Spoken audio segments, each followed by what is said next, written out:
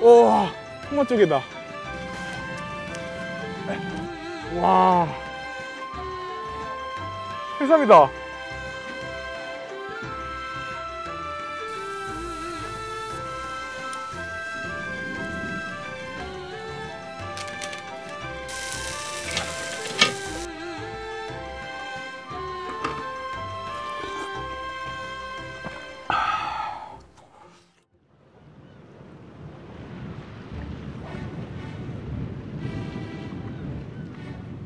오늘은 서천 홍원항에 왔다.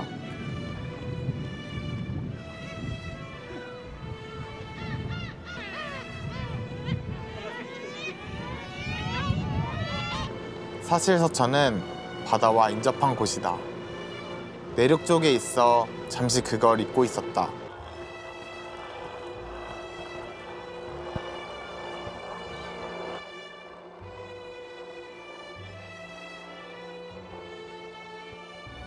처음으로 서천 바다로 나와봤는데 너무 좋다.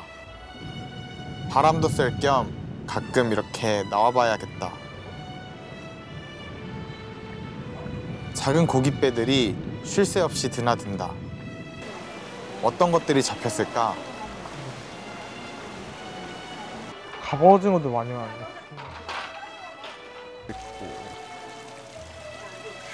얘가 곰치인가요? 곰치? 그쵸, 곰치. 가래비도.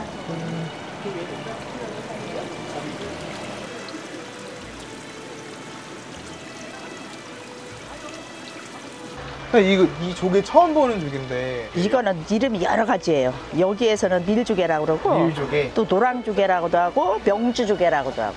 근데 이거 진짜 우리나라에서 처음 본 것 같아요. 여기서 잡혀. 여기 춘장대 앞에 가면 많이 나오고, 갖다 드셔본 분들은 이거 막 오면은 아이고 이거 이 조개 나왔다고 막 5kg씩 그래요? 10kg씩 가져가는데. 2kg 그러면은 네. 맛있다고 하셨으니까 2kg만 좀 부탁드릴게요. 해감이 조금 덜 됐으니까 내일까지 해감해서 드셔야 돼요. 우리 해감 안 된 거는 안 파는데 달라고 하시니까. 근데 이제 해서 드신다고 하니까 굳이 드리는 거야. 약간 어디라고요? 춘장대 해수욕장? 그쪽에서도 많이 나왔어 이게. 그쪽 가면 잡을 수 있다는 거죠? 가봐야겠다 그러면. 감사합니다. 네. 안녕히 계세요. 네.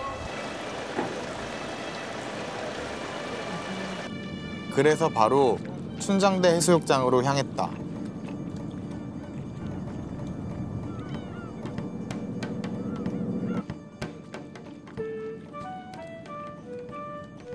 때마침 썰물 때라 바닷길이 제대로 열렸다.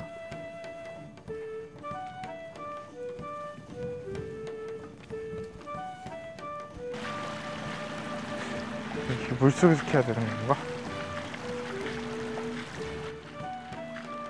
잘은 모르지만 조개구멍이 보이는 대로 우선 파보기로 한다.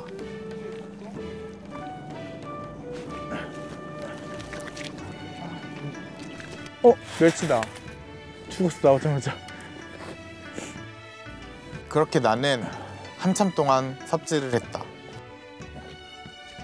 그런데 전문 장비를 이용해 맛조개를 쏙쏙 잘 캐는 분들이 꽤 많았다.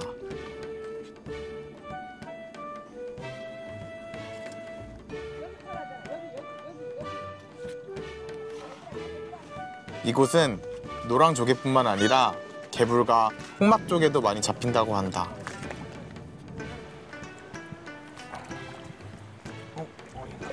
홍맛조개 잡으셨나요? 맛조개는 여기 잘 안 잡히고. 여기 홍맛조개 나온다고 해서. 홍맛도 나와요. 뭐 잡으신 거예요? 골뱅이. 골뱅이 엄청 크네요? 눈먼 골뱅이 구웠어요. 엄청 크다. 안녕하세요. 네. 안녕하세요.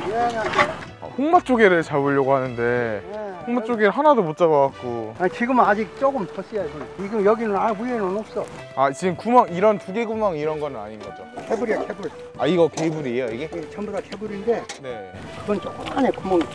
바지락은 돌 같은 데서 나온다고 하던데. 바지락은 돌 밑에 저기 가면 아줌마들 파.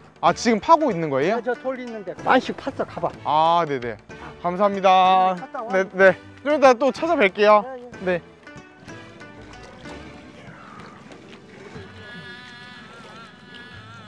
아저씨의 말을 듣고 바지락을 캐보는데 이것도 쉽지 않다.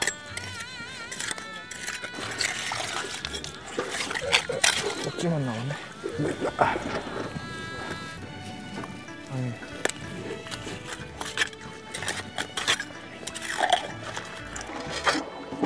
오! 해삼이다.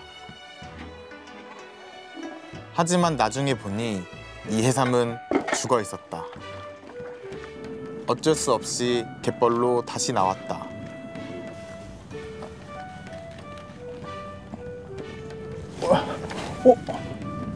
아, 도망갔다. 우와, 홍맛조개다.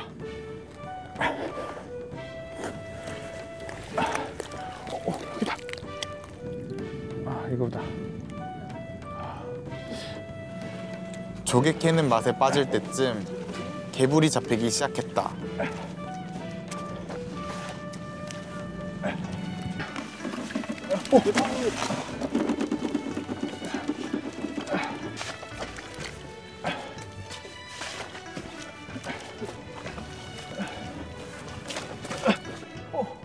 도망가지 마. 아, 됐다. 와. 아, 잡았다. 오. 잠깐만. 저긴가?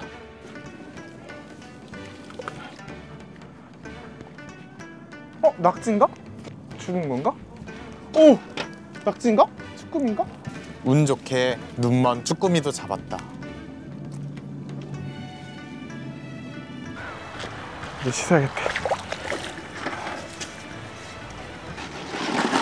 날이 좋으면 더 많이 잡을 수 있다고 하는데 나는 이 정도 잡은 것만으로도 참 감사하다. 근데 이제 이걸로 어떤 요리를 하면 좋을까?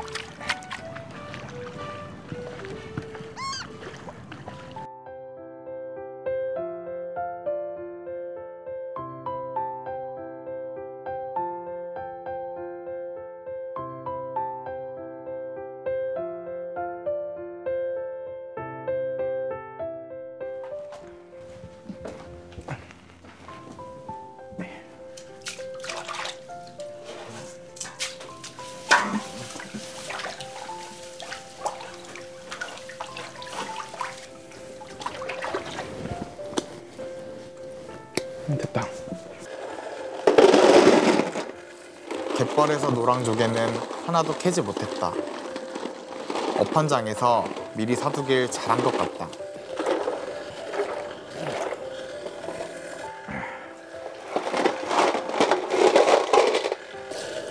이 조개는 떡조개라고 한다. 이건 홍맛조개다. 조개들을 잘 분류해 해감할 생각이다.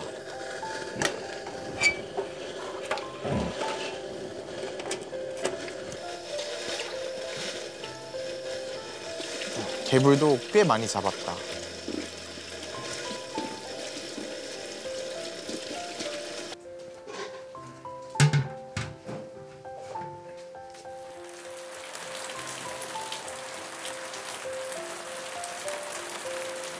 봄비가 내린다.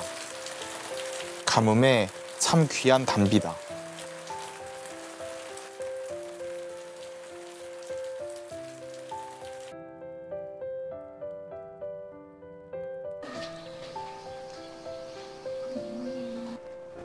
장독대 담장에 화분을 심었다.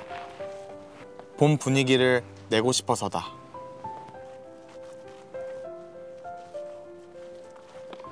이건 송엽국이라는 꽃인데 척박한 땅에서도 잘 자란다고 한다.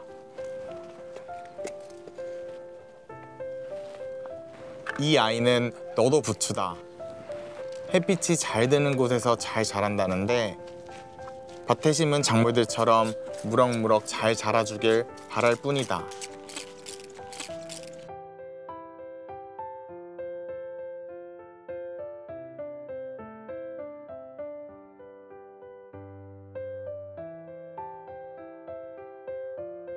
꽃을 심는 사이 조개도 해감이 잘 됐다.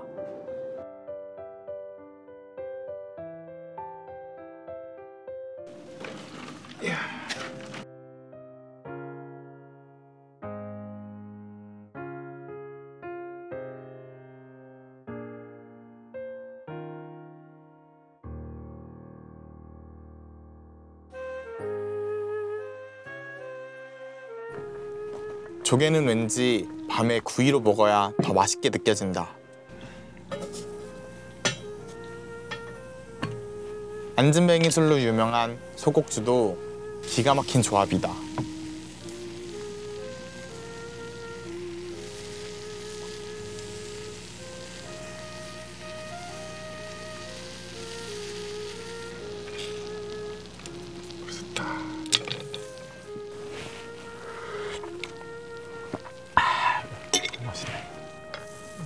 노랑조개는 처음 먹어보는데 마치 버터 오징어를 먹는 것처럼 정말 고소하고 달콤하다.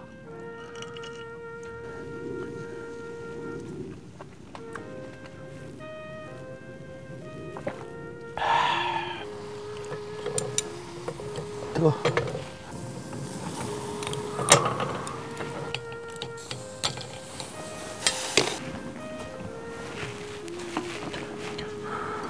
떡조개는 특별한 맛이 없어 조금 아쉬웠다.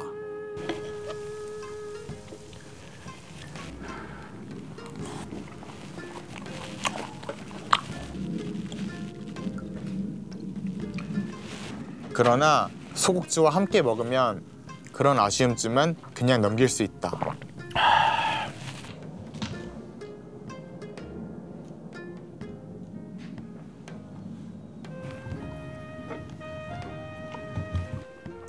달달한 봄날의 밤이 깊어간다.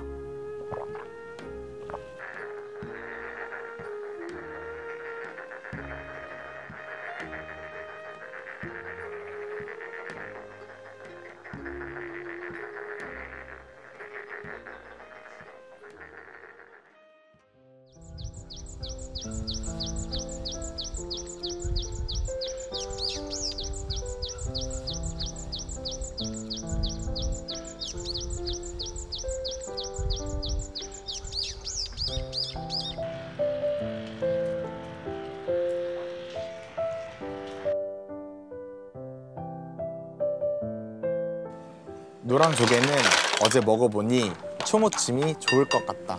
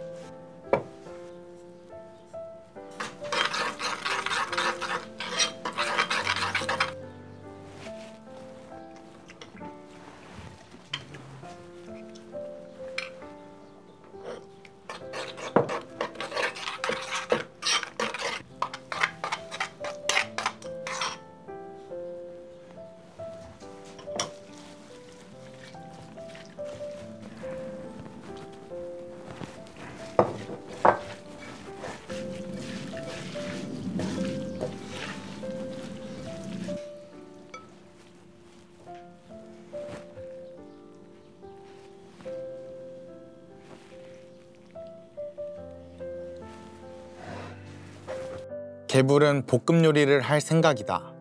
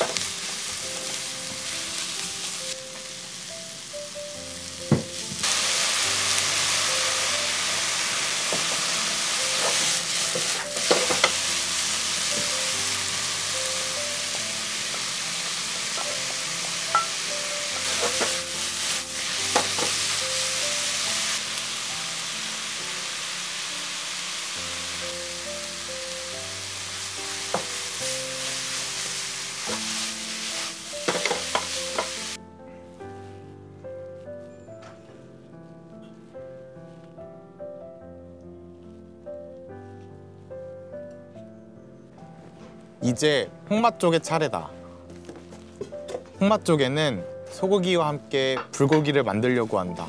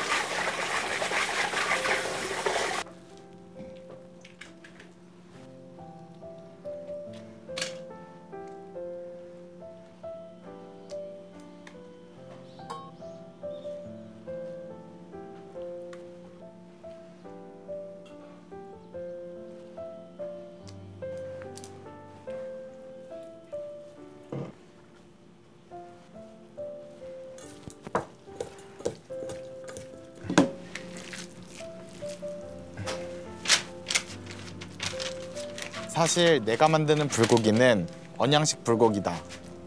양념한 소고기에 홍맛조개를 올려 국물 없이 석쇠에다 구울 생각이다.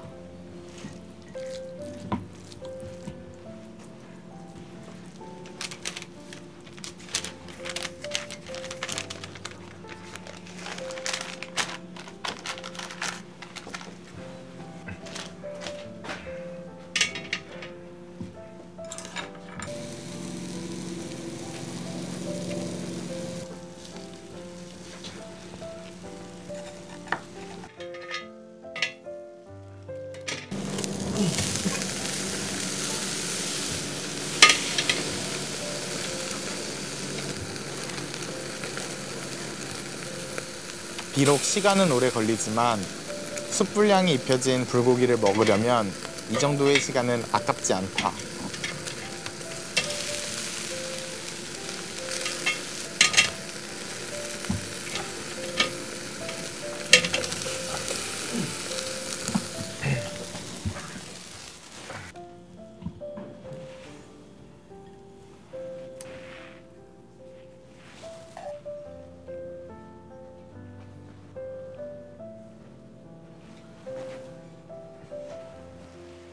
동죽은 맑은 탕으로 만들 생각이다.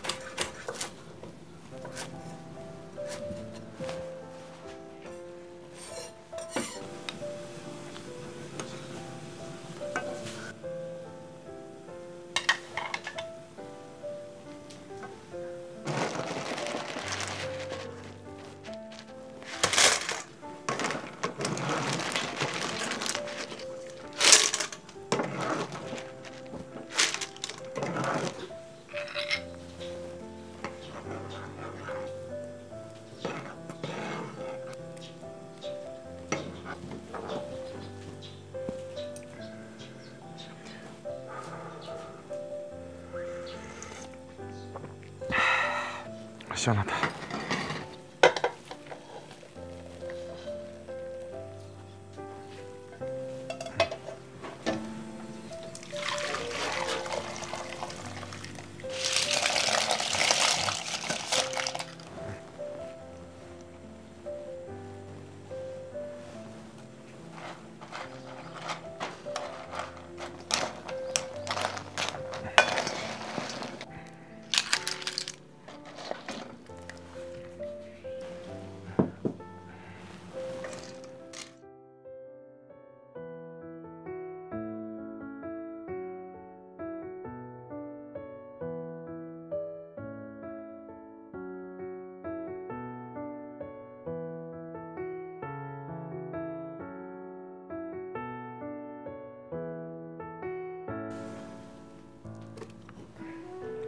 오늘은 보리쌀을 넣어 가마솥밥을 했다. 오랜만에 혼자 먹는 밥이다.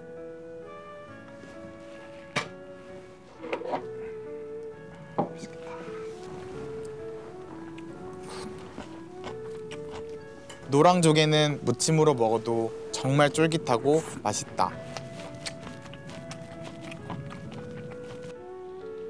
개불 원추리나물 볶음은 의외의 맛을 선사했다. 볶아 넣은 개불이 마치 고기 같다.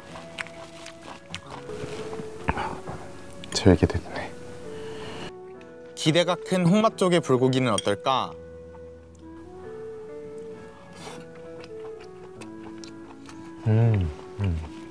아, 맛조개는 진짜 달구나.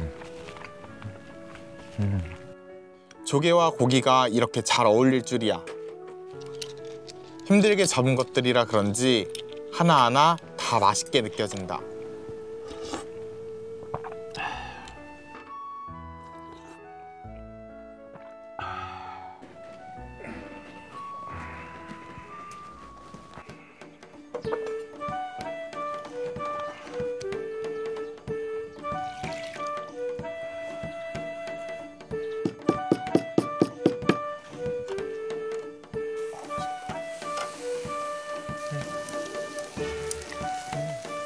삼촌 반가워요. 감사합니다. 우리나라 문화 좀 지키면서 하고 싶어서. 초대해 주셔서 감사합니다. 감사합니다.